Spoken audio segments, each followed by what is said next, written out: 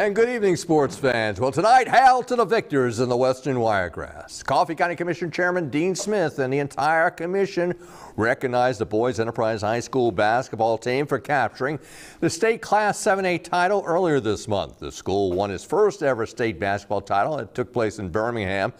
Smith thanked Coach Red Harrelson for his dedication of winning both on and off the court, that it brings positive notoriety to Coffee County.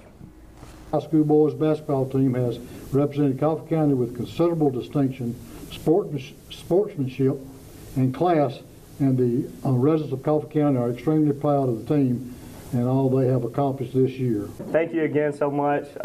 This means a lot, and we're certainly proud. Thanks again. Thank you. Coach Harrelson says winning the boys basketball state championship is the highlight of his basketball career as both a player as well as coach.